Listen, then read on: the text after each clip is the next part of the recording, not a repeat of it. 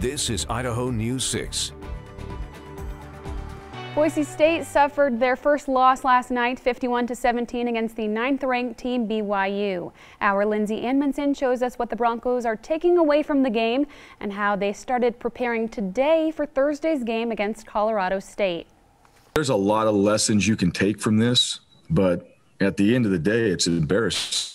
We went out there and we didn't play the way we wanted to. Obviously, we wanted that one, and they came out, and tonight they were the better team. They came out there and they executed on all cylinders, and it really showed. With Hank Bachmeyer still out, Jack Sears got the start. But after the Broncos' first drive, he went out too, leaving the offense to true freshman Cade Finnegan. We need to make sure that guys are locked in throughout the whole week and that there's no messing around, because you never know when your number's going to get called. And tonight those guys' numbers got called, and I think they played well for first games, getting that action and actually running the offense as a whole. But we have a lot of work to do. He added there should never be a difference between starters and backups. It comes down to every player being prepared to play. We have to do extra. We have to watch film. We have to come in on our own time.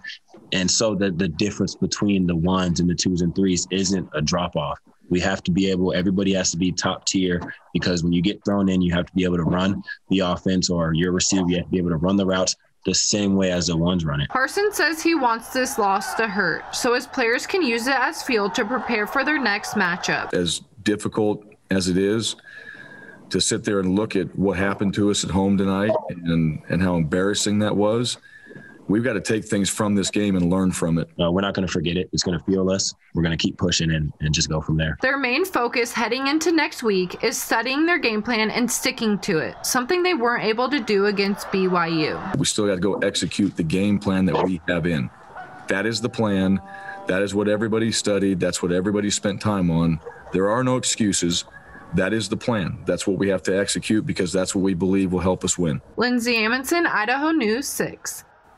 The Broncos are back to the blue again next week. They take on Colorado State Thursday at 6 p.m.